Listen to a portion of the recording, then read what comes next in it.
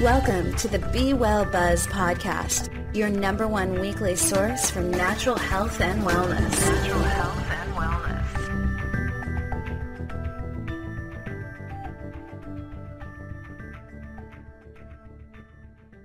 This is your resident nutritionist, Sean Stevenson. When you make the quantum leap to being conscientious about your food choices, it's truly one of the most life-changing experiences that you can ever have. It changes the entire landscape of how you relate to your own body, to your family, your community, and your environment. Most vegans and vegetarians take on their honorable lifestyle in respect to their health and to the planet. The only limitation in this is that by the very nature of being a human being, we intrinsically act upon the information that we have available at the time. In passionate efforts to detach from animal products, most vegans and vegetarians shift over to a food product that's been discovered to promote an equally troubling health epidemic. In thousands upon thousands of documented studies, processed soy products have been found to be horrifically damaging to the body. Today I'm going to take you through and look at the actual science behind it and how things have actually gotten to be this way. And I'm going to share with you what foods to incorporate to fill the void that's left by artificial soy foods. So we're going to start off with one of the dominant compounds found in soy that are known as isoflavones. Now, isoflavones in and of themselves are not a dangerous thing. In fact, some of these are very, very valuable. It's just the sheer concentration of isoflavones that are found in soy that can be so troubling. And here's why. These are known as phytoestrogens or plant estrogens. And it's been shown now that they actually mimic the effects of female hormones in both men and women. And what they do essentially is attach to receptor sites in our body for the estrogen hormone. And this creates situations in the body that are known as estrogen dominance, which can cause a whole manner of diseases ranging from breast cancer, heart disease, stroke. In men in particular, this is linked up to depression of secondary sex characteristics and infertility. Now, being from a plant source, you would think that these estrogen compounds would be relatively safe. But that's just not the case. Estrogen levels in things like soy beverages have been found to be 20,000 times higher than birth control pills. And again, this wouldn't be such a huge issue if it weren't for the huge array of soy products that people are consuming on a day-to-day basis, unknowingly just guzzling this stuff down. We've got tofu, soy milk, soy infant formula, soy cheese, soy breakfast sausage, soy lunch meat, soy burgers, soy eggs, soy hot dogs, soy oil, soy yogurt, soy snack bars, and on and on and on. And this is contributing to a huge problem with our health. Have you noticed that kids are now starting puberty much, much earlier? With some kids starting menstruation as early as 7, that's kindergarten. And that is totally, the kid is trying to work on their coloring and making trees, and they're dealing with being on their period. This is very abnormal. And this is something that a lot of people aren't putting their attention on, or they just kind of brush under the table. But this is becoming a very, very common occurrence in our children. It might not just be 7 years old, it may be 10 years old, but this is abnormal. And according to the research, the soy isoflavones, again, they mimic estrogen and they're able to bind to the estrogen receptor sites in your little girl's body and turn on the physical and emotional characteristics of puberty. Now, there's definitely other factors that are contributing to the situation that we're dealing with today with our children. The plasticizers, the BPA, bisphenol A, these are xenoestrogens. These also mimic the effects of estrogen in our body, attaching to receptor sites and causing all kinds of issues. Pesticides is another one. Pesticides are generally neurogenic or estrogenic, which is intended to screw up the reproductive cycle of the pests, but it gets concentrated in all these different foods that we're eating that are not organic, pesticides, fungicides, herbicides, rodenticides, all these things that are sprayed onto our foods, and we're consuming them in mass and don't even know it. And this is the same case as well for grain products, for dairy products, for animal foods as well. They're all interacting and exposing us to more pesticides. So this is basically contributing to this overall bank account that we're building up with this estrogen dominance. So it's not just soy, but these are some of the big, big factors that we can take control of and remove from our nutrition strategy. And some people may say, well, I'm not eating soy and I'm not feeding it to my children. But that's not all the way true in many cases, because somebody could be eating factory farm animals who are being fed soy and getting it secondhand via that animal, because that is not that animal's natural food either. So take, for example, a cow that may be fed soy. Cows have evolved eating grass and eating hay to feed these animals soy, and essentially what's been found is that this can really, quote, fatten the animal up, because it depresses many metabolic factors in not just cows but in humans as well. So people that are not eating grass-fed meat and that are eating dairy that is not grass-fed, they're going to be getting these compounds in their body via that way as well. So that's just shining a light on it. When somebody thinks that I'm not being exposed to these things, well, think again. Now, let me get back to the issue at hand here, because I'm very, very concerned about our children, and I'm very, very passionate about this. And again, you don't have to just listen to the expert. Do your research yourself and find out if this is an appropriate thing for you and your family, and share this information because it's very, very important and very valuable. It's been estimated that infants fed soy formula have 13 to 22,000 times the amount of estrogen in their little bodies than infants that are fed breast milk, which is their natural food, or other types of formula. That in and of itself should give us a real big gut check to understanding that there's definitely something going on here, and it's contributing in a large way to the health and the wellness of our children, and as well as they evolve to being adults. And on that note, women who were fed soy formula as a child have a 25% greater incidence of having fibroid tumors. And that's just another little fun fact to know about soy, and really understanding that this is affecting the child's entire life and their experience of health as they go on later in life. This isn't just a childhood issue. This is something that has long-term effects if we don't remedy the situation. And so the statistics show that infants that are fed soy formula are taking in 3 to 5 times the amount of estrogen found in birth control pills every single day. And this is just simply not appropriate. And for the new mother who you might be sharing this with, or who might be listening to this now, it's not to be upset and up in arms that you've done something wrong or done something that is harming your child. Your child right now is healthy, happy, and whole. And this is just a great wake-up call or an adjustment to put this stuff to the side and incorporate more things that are real and natural. Because soy, the bottom line is that being utilized as formula, this is a new thing. This is a new invention that's only happened in the past couple of decades. When we have thousands upon thousands of years of evolution not feeding this stuff to our children, so it's not being upset. We do what we know how to do at the time. And of course, we've all done things listening to particular health experts and our doctors and physicians about health and doing certain things that we find out later on were not the right thing for us. And it's okay. It's just being strong enough and having the courage and the heart to make the adjustment now. That's what's most important.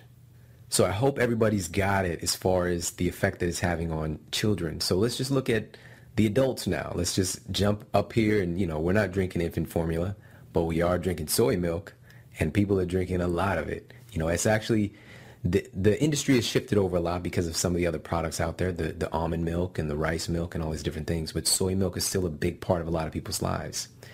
Just 2 cups of soy milk daily for 1 month has been found to have enough estrogen side effects to negatively alter menstrual cycles. And this is because of the vast amount of estrogen receptors that are found in the reproductive organs. So having that much estrogen exposure is going to inherently contribute to things like fibroid tumors, as well as breast cancer and other reproductive issues.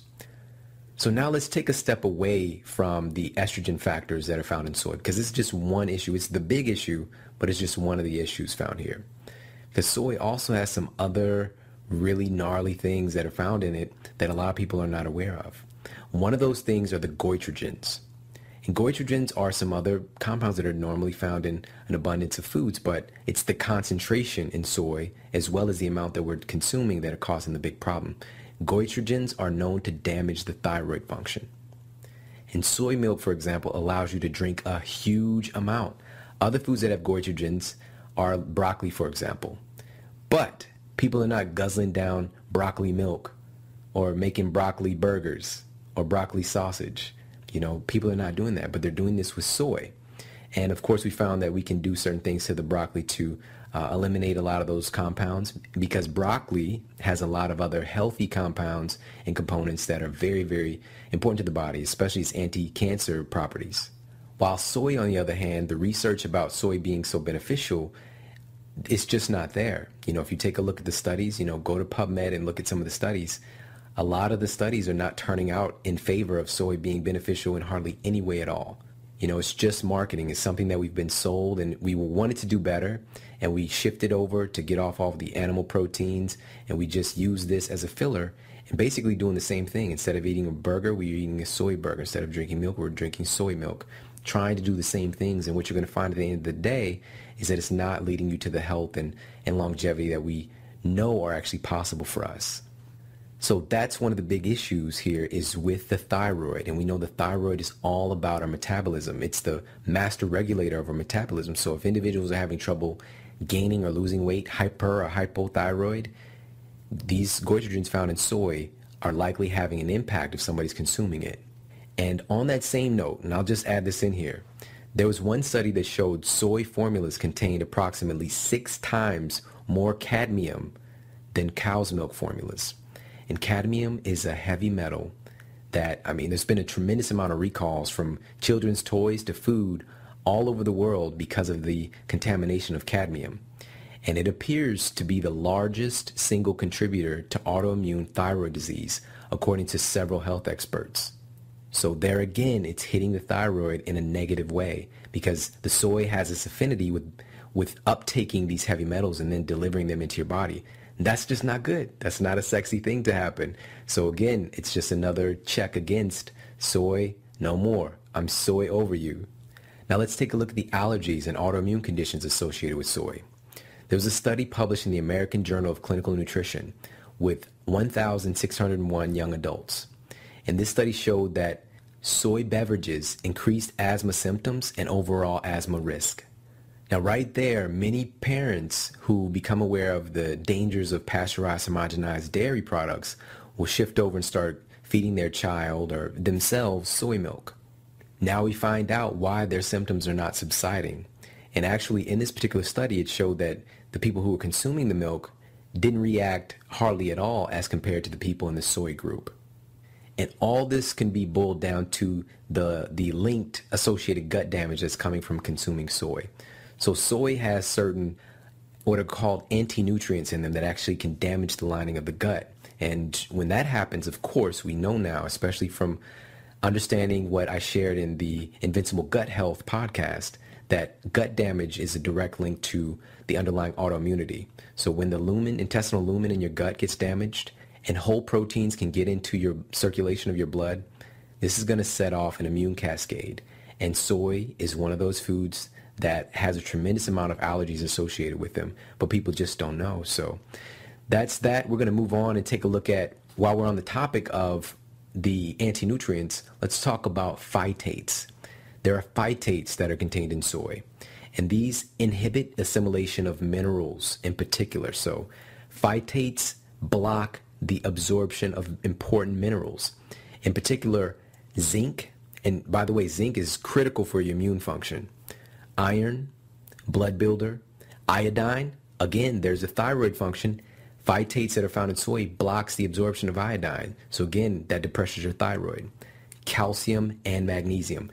So it blocks the absorption of all these different minerals and other things. And these are all minerals that are essential for cardiovascular health, brain development, your immune function, muscle and bone development, and more. So make note of that. And I hope that you're taking notes so that you get the big guns and have these things written down and understood, so that when you share this information with people, you're coming from a place of science, not just saying, oh, it's bad for you, but actually understand what are the different compounds and elements found in soy that are so damaging. We can't just say, oh, it's bad for you. We need to understand why, because not many people realize this, but the soy industry has grown tremendously from 1992 to 2007. Sales increased from a dismal 300 million to nearly $4 billion. $4 billion in just about 15 years. So this is not a small thing, and a lot of people are actually addicted to soy, and I'm going to tell you about that in just a moment. But first, let's look at some of the other anti-nutrients that are found in soy. Soy also contains enzyme inhibitors, in particular is a trypsin inhibitor. And what these do is actually block the absorption of proteins. Now we know how important proteins are. These are the building blocks. We need those amino acids to actually do all kinds of functions and to rebuild us, to rebuild our structure, to contribute to our musculature, our vision, our brain function. We need these very, very critical proteins. And that was the big marketing thing, is that, okay, stop eating animal foods. Protein is here to save the day. It's got tons of protein, but is it absorbable? Is it actually blocking the absorption of protein and other proteins? That's the real question. And according to the science, yes, that's so. This is why individuals, even though we've shifted over and start eating more plant-based proteins, people's health is still declining. Because utilizing soy protein as a protein source, you may actually end up having a protein deficiency. And this is also true because it depletes enzymes in the body. And enzymes, they're essentially protein in nature, but these are biological and chemical catalysts. So these essentially enable your body to do everything that it does. So they're pretty important. And this depletes those processes because this is not a real food. It's a fake food, and it's going to require your body's own metabolic and digestive enzymes to be elicited. And it's going to start to basically drain your life energy. And that sounds a little bit airy-fairy, but on a technical term, we'll say it's bioelectricity. So your bioelectricity gets depleted by ingesting these dead foods in the form of all these glorious soy products. And this is because there's no real life force in this food. Now, being a substandard source of protein, some individuals are going to say, well, hey, it worked for this person. It was their protein source, and they were a bodybuilder or whatever the case may be. This is where it comes to the place of our genetic strengths and weaknesses to begin with, because it does play a part. Epigenetics is the most influential factor for sure. So the environmental things, the foods that we're consuming. However, it depends on the person. If they already have a strong genetic disposition and strong digestion, naturally good levels of hormones, they can incorporate this stuff for quite a long time, and it's not going to show up that they have any particular deficiencies or big time problems now. But this is a new food again, so we haven't seen what happens to the people long term. And I just don't want you to be around to wait and see what happens. We just want to pull this stuff out now because we've seen enough evidence that this is not the health food that has been marketed as. As a matter of fact, it's one of the most damaging foods that human beings can be consuming. And yet another reason why this is that 90 to 95% of all soy grown domestically is genetically modified. That's almost all of it. So all these different products that people are consuming are genetically modified soy. And the studies behind what's going on here are shocking. While digging through the research, what I found is that with animal studies, and I'm not a fan at all of animal studies, but this is just what was available, is that second and third generation of animals consuming GM, genetically modified soy, were found to be infertile and sterile. So it wasn't happening necessarily in that first generation. It was their offspring that were unable to reproduce, essentially. And this is not good. So it might not bear that much weight on yourself. It might bear weight on your grandchildren by consuming genetically modified soy. And again, that's the vast majority of soy. It's almost impossible to avoid it, actually, because of that cross-contamination with soy and all the associated issues coming along with that. And by the way, it wasn't just the second and third generations were infertile and sterile. They also had a higher infant mortality rate. So please understand that. Genetically modified soy is a big issue. And when we're genetically manipulating any food source, it's intrinsically going to have disharmony, or it's not going to have a resonance with the human body because we've not evolved with that particular species of food. Not only have we not evolved eating soy, period, in the fashion that we do, but genetically modifying that soy makes it completely disharmonic with the human body. And I hope that makes sense. So let's look at a few other things that are going on with the soy that you need to know about. And let's move on to soy protein isolate. Now you might see that on a lot of these snack bars, different protein products. The first thing to understand is that MSG, monosodium glutamate, is routinely added to soy protein isolate. This is like an automatic thing. It's one of those things that is legal actually to mask MSG under. And just a quick synopsis on MSG, it's what's known as an excitotoxin. It basically stimulates your brain cells to the point that they actually die. And this is linked up very strongly to obesity, cancer, diabetes, and actually MSG is known to be nicotine for food. It's been pulled out of many products on store shelves because of the public's greater awareness, but these same companies have been putting this stuff in their food to make you addicted or to make you chemically love or get ravenous about a particular food. You know, I know I shouldn't eat that, fill in the blank, whatever it might be for you, but you keep finding yourself doing it.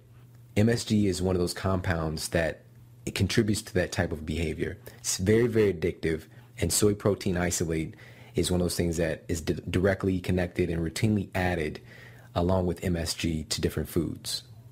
Now that's one side of the soy protein isolate. On the other side, we found that soy protein isolate produces almost twice the amount of insulin-like growth factor, so that's IGF-1, than cow's milk concentrates. And what we now know is that IGF-1 is likely the strongest cancer stimulator that humans consume. It's a good thing when it's in balance, but it's a bad thing when we have an overconsumption of this stuff.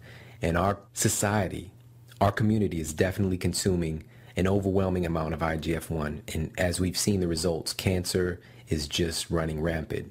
And again, soy is not the culprit here. It's that overall stress load that's getting put onto our bodies, these overall concentration of carcinogens that we're exposed to every day. So with protein isolate containing such a concentrated amount of IGF-1, it is definitely a carcinogen. And we need to be aware of that and to protect ourselves accordingly. Now, next up, I listed a whole bunch of different soy foods that are available, and I did it too. I had the little soy deli slices and making sandwiches and soy milk and all those things. This is coming from a place of experience and an intimate connection with these things.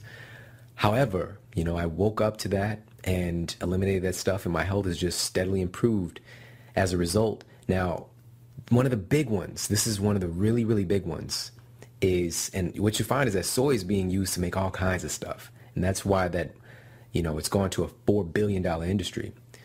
One of these big ones is soy oil. Soy oil, aka vegetable oils. What vegetables have oils? Think about that for a second. Can you get broccoli oil or cauliflower oil or tomato oil? It's not that.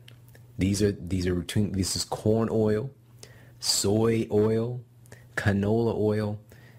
That vegetable oil, that's marketing.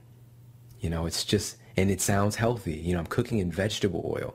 Not so. You're cooking in soy oil, which is a really, really high concentrate of omega-6 fatty acids. And omega-6 in and of themselves, when they're in balance, is a wonderful thing. But these are the pro-inflammatory omega fats. These are the pro-inflammatory, where omega-3s are known to be the anti-inflammatory essential fatty acids. So when these are in balance, all is well. Now, our diet should be about 1 to 2 or 1 to 1 omega-3 to omega-6. Commonly today, we're at about a 1 to 20 to 1 to 22 ratio of omega-3 to omega-6. So we're chronically inflamed. And inflammation, what we now know is that it's the underlying catalyst for almost every disease. There's a huge inflammation component there. And what's one of the big ways we're getting this in? Vegetable oils, soy oil. That's in a tremendous amount of packaged foods. And if you're cooking with it, throw it away right now. Don't even give it away. It is one of the worst things you can possibly consume. It's a polyunsaturated oil. So that means cooking with it at even moderate temperatures can damage the structure of the oil. It oxidizes very quickly. And these oxidized oils are very damaging to the body. These are basically flip and become what are known as trans fats. So trans fatty acids are directly linked to cardiovascular disease, specifically cancer, neurological issues. And it starts off as this little bottle of oil, but you'll find that polyunsaturated oils are very, very unstable. And what we want to do from here on out is shift over completely and use stable, saturated fats for cooking purposes. In particular, coconut oil is wonderful there. Another very powerful saturated fat that's been used for countless centuries is real butter, unpasteurized raw butter.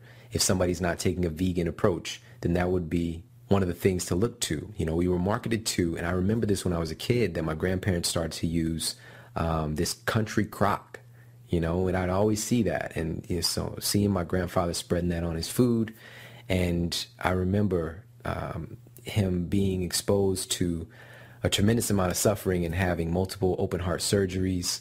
And I just wish that I had the opportunity to share this information with him and to help him, but I was just a kid.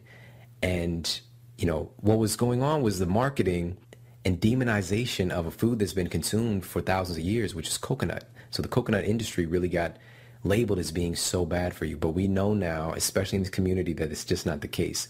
Coconut oil is antiviral, antifungal, antimicrobial, antiparasitic. The medium chain triglycerides are incredibly powerful and great for your thyroid function. It's great for your cardiovascular health. It's great for blood sugar regulation. It's great for your skin. In many metabolic types, it can be transferred over to instant energy, so your body just gets a nice little burst of energy if it's one of those foods that really resonates with you. And the most valuable part about it is that it's stable. That saturation makes it very, very stable when it's exposed to light, heat, air, everything. That stuff does not go bad under almost any condition, versus if you leave the cap off of your soy oil for even an hour, it's going to oxidize. And if you consume that, it's going to cause some problems. So that's one of the big takeaways from today, is shift over exclusively for your cooking to using coconut oil and or butter and or ghee, which is another product derived from butter. Now, with that said, in our kind of conscientious shifting from consuming these products to being focused on what's real and natural, we need to understand something, that there's an industry that's been the undercurrent of our society for many decades that's really causing a lot of health problems in our culture. And this is the fast food industry. Nearly 100% of fast foods and over 60% of all processed foods contain soy. So those are some statistics to tell you right there if you should be pulling up at the drive-through window and talking to somebody who really doesn't even care about you, ordering food that's very, very cost intensive but doesn't cost much, and being lured into that whole situation, and understanding that all that stuff has soy in it. And this is why, quote, fast food is a catalyst for a lot of the damage that's been done to our population. So cut the cord completely, set the standard, and do not settle, no matter what the conditions are, for investing in fast food. What they're doing right now, and I'm not into the conspiracy theories, you can just look and see it. This is some last-ditch efforts that are going on. You can see the signs when you're driving down the highway. They've got the new value menus where you get, the same old nasty burger, but you get a salad instead of French fries. Or you come there and you get your fresh made, and I said fresh made, that's a complete joke. You get your fancy yogurt instead of getting your apple pie. You get the yogurt with the berries and all that stuff that are, of course, they have pesticides, fungicides, herbicides, rodenticides, and, a delicious yogurt that has all that stuff in it. But they're doing their last hope efforts to keep people coming in, because more and more people are waking up to this and saying, no, I will not invest in any way. And no, don't go there and buy a salad. Some people do that. You're investing in the problem. You vote with your dollar. And it's time to say no. It's time to vote with your dollar and invest in companies that care about you. Invest in the local farmers who are providing the real food for you and your family. It's time, and all this information is about that very thing. It's being empowered and understanding that knowledge is not power. Knowledge applied is power. And not just taking this information and sitting on it and filing it away in your mind, but utilizing it. So if there's any reservation still in your mind about soy, and one of the typical arguments is that Asian cultures have really thrived on a soy-based diet. But the real fact is that these cultures have traditionally eaten very, very small amounts of soy products, most of which are fermented. And when you ferment a substance, it's a completely different substance altogether. And mostly these would be used as a condiment. These are a side. So this is a far cry from the soy cheese, the soy milk, the soy protein bars, the soy burgers, the soy breakfast, sausage, bacon, omelet, soy, ice cream. It's a far cry from all that stuff. You know, people use that as an excuse to indulge in those things that they become attracted to. And what could contribute some value to you would be the fermented versions, you know, the miso, the natto, the tempeh, in some small amounts adding to your nutritional strategy. They're going to be providing some nutrition that you can't find in other foods in very high concentrations. You know, like the natto, you got vitamin K2 there. And again, this is a fermented food. This is not something that we're consuming on a regular basis today. And also something valuable to mention would be like the soy sauce, like the soy kind of salty, fermented dip or condiment, you know. So this is where we're looking at it as a condiment, not in any way as an entree should soy be treated ever again. Now, all of this that we've covered today, this often comes as a shock to the vegetarian community, including this is what happened with myself. As soy was it made things as an easy transition from a life that was dependent on meat. And with soy becoming the new default focus, it happened by default. We can enjoy the same style of foods, you know, the burgers, the cheese, the sausages, the milk, all that kind of stuff. But the truth of the matter is that most people unknowingly shift to being a pure junk food vegetarian and really have not elevated themselves to the place of health and the place of consciousness that we truly want to be at. So I want to share with you now what are some things that we can actually incorporate to fill that void that's left by soy. So the bottom line is we want to eat way, way less industrial processed foods. Let this brief interaction with soy that our culture has had be a lesson to us that we're putting to the side once and for all. Make a commitment today to drop the soy. Say, I'm soy over it, and just put it to the side completely. And understand, use this as a big underlying lesson to eat less processed packaged foods from these industrial conglomerates that are just not caring about you and putting out a bunch of garbage. We want to eat more foods that have life force in it, foods that actually have enzymes intact, vital nutrients, phytochemicals, vitamins, minerals.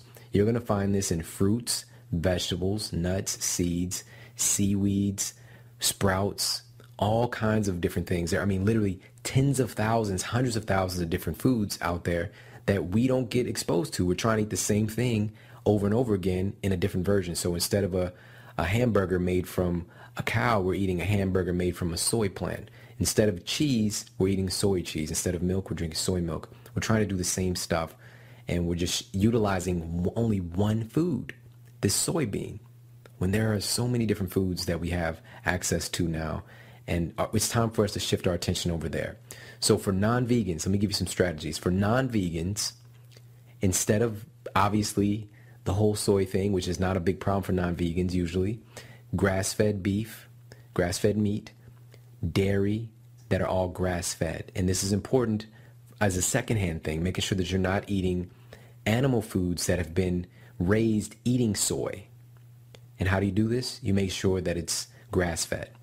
Grass-fed dairy in particular. So if you're eating dairy, making sure that it's raw dairy, and you probably, depending on where you live in the country or abroad, internationally, you might have to hook up with a farmer to get dairy. You know, there are different laws in different states, different laws in different countries. And the same thing with eggs. It's a very funny thing. If you look at some of the different egg cartons, you can see that the eggs are fed some superfood, which is soy. And it's just not normal. That's not normal chicken food. So we don't want to get the stuff secondhand via the chicken being a sick bird. Okay, so that's the strategy for non-vegans. For vegans, and this is where the real impact is going to take place, because we want to be the healthiest vegan possible. We want to show what's possible. We want to be the healthiest vegetarian possible and make more people attracted to this lifestyle rather than trying to force feed people and telling them how much better it is without having the real science and being the physical example yourself. So for vegans, rather than the soy, these are some things that can make some incredible different burgers and all kinds of different patties and all kinds of stuff like that. Mushrooms. You're going to have to get in the kitchen and start making your own food. So utilizing mushrooms can make all kinds of wonderful different meals and burgers and patés and things like that. And then from there, utilizing nut and seed patés. There's so many different recipes out there. You can make some great tasting cheeses utilizing nuts and seeds, and it's just fantastic. It actually tastes way, way better than the fake soy cheese slices that you see in the grocery store. So making your own nut and cheese patés, and it doesn't take much time once you learn how to do it. And then from there, we can combine the mushrooms and or the nuts and seeds together with vegetables and make different burgers and sausage patties, meatloafs, and all kinds of things like that. So as far as getting that filler, getting something really meaty in, nature's provided us with mushrooms, and they've got a tremendous amount of health benefits, including vitamin D, including minerals, antioxidants, enzymes. These are a real live food. We want to shift over and incorporate more living foods that have life force to them in place of the dead soy foods that we were eating before. Okay, so now let's look at protein. So instead of the soy protein stuff that we were consuming before, what we want to look at now is adding in superfoods. So real protein sources, raw, live protein sources like spirulina, 71% protein by weight, chlorella, blue-green algae, hemp seeds. The real hemp seeds themselves are about 35% protein by weight. So just a couple of tablespoons of hemp seeds sprinkled onto your salad or making into your superfood shake or whatever the case may be is 11 grams of protein. So if you need more protein, have 4 tablespoons. This is something pretty easy to add in, and it's going to be a nice filler there as far as the protein if you're concerned about that. There's so many other wonderful products coming out now. They're actually hemp proteins, biofermented rice proteins. So making sure, if at all possible, that these are non-GMO when looking into things like that. Traditionally used for quite a while now are different pea proteins and things like that. But you've got to make sure that you're getting these from reputable sources, reputable companies that actually care about the products, where they're coming from, and they care about you. Now, how we started off the podcast was the discussion about formula. So where do we go from here if we are not giving our kids this damaging soy infant formula anymore? We're exposing it today. Now tens of thousands of people more are going to know about this. And what we want to understand first and foremost is that breastfeeding is best. By far, it's not even comparable. That is a natural food for the baby. There's nothing, mothers were marketed to that their breast milk was insufficient, that the baby wasn't going to get enough if they weren't on this formula. And that's how the women were seduced. And now I'm asking and I'm calling on you to take your power back and understand that your baby's getting everything that they could possibly need via your breast milk. So that is the number one choice and the number one decision there, and making sure that your nutrition is shored up so that your baby's getting everything that they could possibly need. Now, in the rare instance that an individual is not producing enough milk or there's some kind of complication there, we want to look to, and this is going to bump up against some people's belief systems, but we want to go with what's natural and real and is alive. The key word is alive. So not even going towards something down the line of doing some kind of a formula or some isolated protein compounds. We want something that's alive, that has the enzymatic properties, that has the structure of proteins in a natural state that have not been denatured. So this is where we're going to look to something like raw goat's milk. That's going to be the second tier. When we get into issues of ethics, we want to look at what's going to be best for that human's thriving first and foremost. So when I say goat's milk, because according to the research, it has a greater resonance with the human body than bovine or cow milk. But that is another option that's very close to that, would be to get raw cow's milk. And that's where I'm going to leave it for today. So breast milk is by far the best. And just to avoid the whole complication in the first place, I want you to make sure that you do your research beforehand, before getting pregnant, before having a child, to ensure that you're providing an abundant source of milk throughout your entire pregnancy. And this is really going to be dependent on your modulation of stress, your nutrition, your exercise. All these things are going to contribute to having a really healthy pregnancy as well as a healthy baby. Now, as for milk and soy beverages, this is the best news ever right here. This is what changed me, because I was a big time milk guy. Even though I had asthma and allergies and all this stuff, I kept drinking that milk, even though it was organic. I pulled that out, and I was going through some withdrawals for probably about a week. And then my mother-in-law made some almond milk.